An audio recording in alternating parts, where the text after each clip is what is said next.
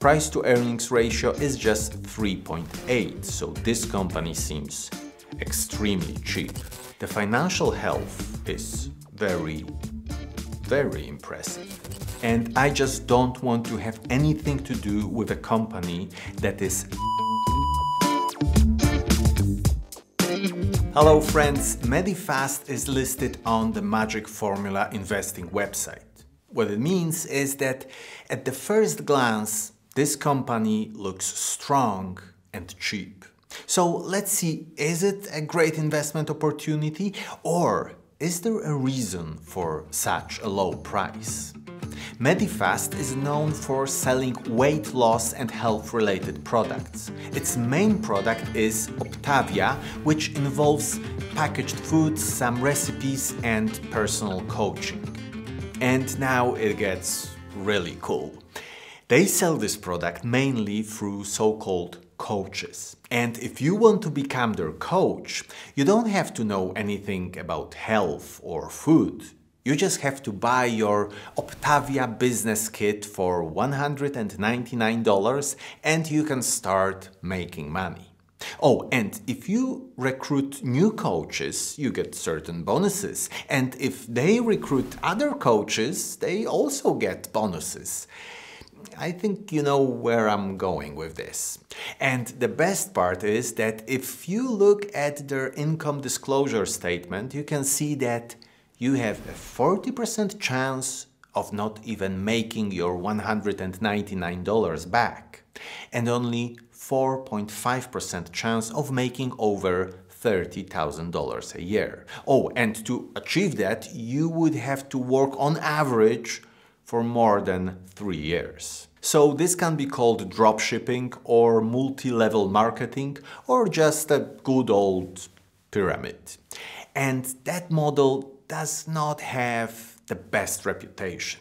And actually, the company was fined $3.7 million for false advertising in 2012. But what is funny, Medifast was named one of the Forbes' 100 most trustworthy companies in America just 4 years later. But now they are losing customers. When we look at the recent results, we see that revenue is down 32.9% year over year, net income is down 30.8%, but cash is up by 7.7% and debt is down by 20.5%. And they intend to end this year debt-free. So that is impressive. We also recently learned that LifeMD and Medifast will partner to offer transformative weight management solutions. So people are moving away from its main product, but they are already preparing something new. And they used this strategy before when launching Optavia, which was based on a product developed in the 80s. So there are some warning signs here, but maybe I'm wrong. Let's dig deeper.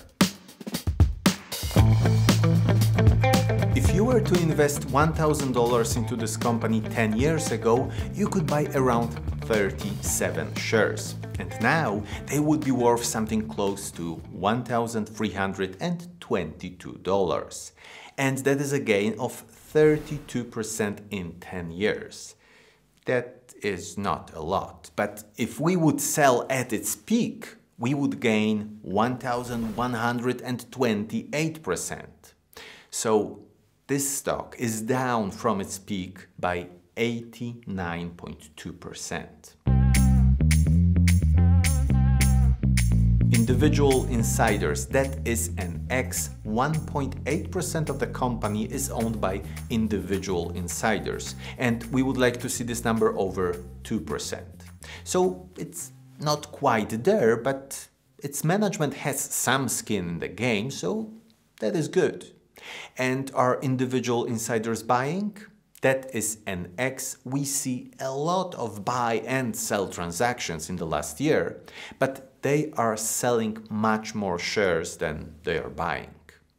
And do super investors own this company? That is a check. We see one super investor, and it is Bill Miller. And is he buying right now?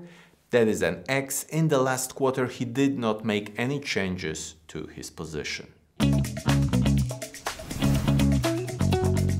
Return on invested capital, that is a check at 50.9% 10-year median returns. So that is absolutely incredible. And what do we know about net profit margin? It is a check at 9.3%, and the industry median is 3.4%. So this shows that they are one of the strongest companies in this industry. And now let's take a look at share buyback. It is a check. In the last 10 years, they bought back 16.2% of their shares. That is nice, because long-term investors are getting a bigger portion of the company without investing any extra money. And the debt? It is a check. It would take about a month to pay the long-term debt with a current free cash flow. And like I said before, they plan to end this year without any debt. The financial health is very, very impressive. Revenue growth, that is a check at 12.7% 10-year compound annual growth rate. And we would like to see this number higher than 10%, so a decent growth. And free cash flow growth, that is also a check at 16.4% in the last 10 years. Okay, and earnings per share growth, that is a check at 18.1% in the last 10 years. Well, not only the financial health is impressive, but also the growth. That is nice. Medifast is not paying currently any dividends. They probably could afford it, but it seems that they are rather focused on growth of the company, and also they are buying back shares in the meaningful way, so shareholders are getting value that way. Price to earnings ratio is just 3.8, so this company seems extremely cheap. But we will use a discounted cash flow formula to value it, and we will make 3 scenarios of its future growth. So in the low scenario, we will estimate a decline of 10% for the first 5 years and then a decline of 5%. In the medium, a decline of 5% and then no growth. And in the high scenario, no growth for the first 5 years and then 3% growth. So we want to be very conservative here, because recent results are worrying and there are more and more negative opinions about the product and the company itself. In just a few minutes, I found articles that stated it might help you lose weight fast, but it can lead to some less than pleasant side effects. Or a starvation diet and harmful MLM scheme. So the low scenario predicts really tough times ahead of this company. Medium is predicting that next 5 years will be bad, but then they may get going again with a new product or service. And the high one is predicting that it is going to be tough, but they will manage to grow the business and find new customers. So with such estimates, the intrinsic value in the low scenario is $88, in the medium $122, and in the high scenario $163. But we have to always apply a margin of safety to those prices. I use a 30% one.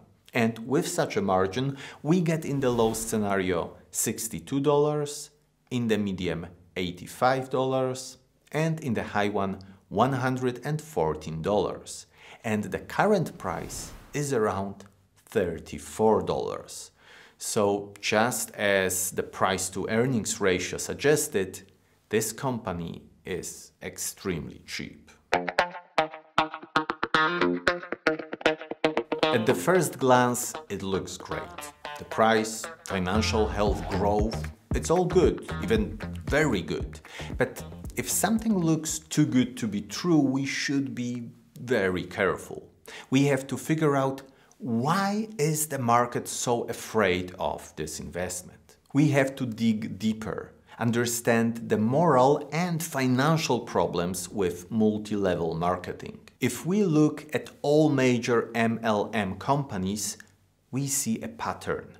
It goes up when it's trendy, and then people realize that either the product is not as good or that they can't make serious money as coaches, and the stock tumbles down. We have to also understand, what do customers think about this product? What opinions we can find on the internet? What are doctors saying about it, and so on? Because that can determine the future of this company. So this can be a great investment, but it can also be a trap that will go to zero. And as investors, we buy a part of the company. We own a piece of it. And I just don't want to have anything to do with a company that is structured as a multi-level marketing operation. I want to own compounders, companies that will be worth more in the future, not companies that may have a great year or two and then go down again. If you have a great health product, and I'm not sure this is a case, but if you do, just sell it to people. Don't sell them the story of great job opportunity if they just buy your Optavia business kit for $199, knowing that 40% of them will never get their money back. So maybe it is a great opportunity, and this stock will do fantastic in the coming years. But I don't believe in that product, and I don't believe in this company, so it's just not for me.